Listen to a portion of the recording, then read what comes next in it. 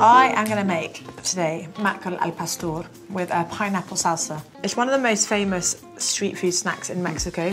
From the Lebanese who arrived maybe, 50 years ago, in the 30s or 40s. And they started adapting the recipes with Mexican ingredients.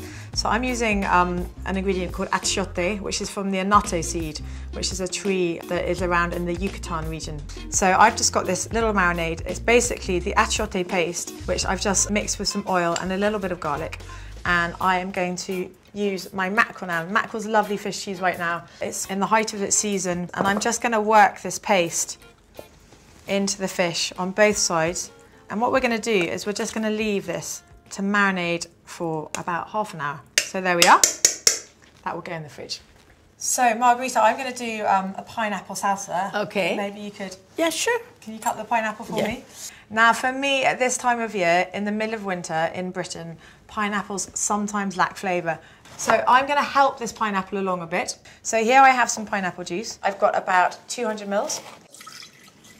I'm going to add a cinnamon stick, which will give a lovely gentle flavour, much nicer flavour than the powder for this type of thing, and 2 star anise. So in they go, and I'm going to add a tablespoon of sugar. We're going to reduce this syrup down so that we've just got a bit of coating to put on the fresh pineapple, and then we're going to sharpen it all up with fresh lime. Of course, any salsa needs a bit of chilli, so I'm going to chop some red chilli here. Now, there's a good knack about chilli, about knowing how hot it is. I always just eat a bit of the little tip. I'll just touch it to my tongue. Now, that's quite hot actually, so I'm not going to use too much of it. I'm going to take out the seeds. In Mexico, the sun always shines. This is why the pineapples are quite so sweet. And really, the pineapples, how long is the season? All year round. All year round? All year round. All year round. I've got my diced pineapple. I'm going to add my chili to it. I've got some red onion that I chopped earlier. Perfect. And then we need a bit of citrus sharpness here. I'm going to put some salt in and my black pepper. Do you want me to chop? Me? Yeah, that would be lovely. Just a little bit. Tell me how much. Just a little bit would be lovely. Like this? That's lovely. You use, as we do in Mexico, the whole thing. Yes, I do, exactly. And in fact, if I can get the root, I love to. Me too. The root too. Me too. So if you see now, this pineapple's not very juicy. It kind of lacks its own juice, which is why we're going to help it along a bit with this syrup. And it smells really delicious. It smells so good. That coriander.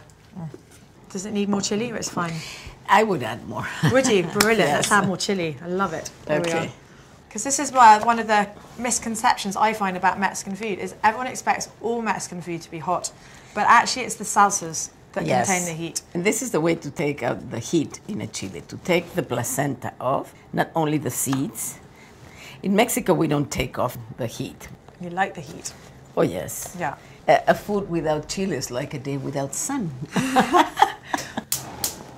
I think when I first went to Mexico, I couldn't work out which chili to use with what dish. That was what confused me the most. Yes. Yeah. Because we don't use the chili only for heat. No, flavour. But for flavour, mainly for flavour. I've got some lovely colour on that skin.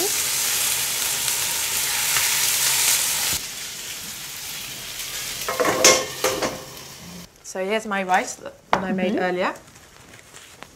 And here we have the mackerel. And then lovely salsa. And I'm going to do a sprig of coriander. Beautiful. Just like that. Let me see.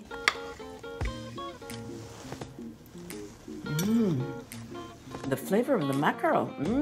The mackerel in this country is a really delicious flavour.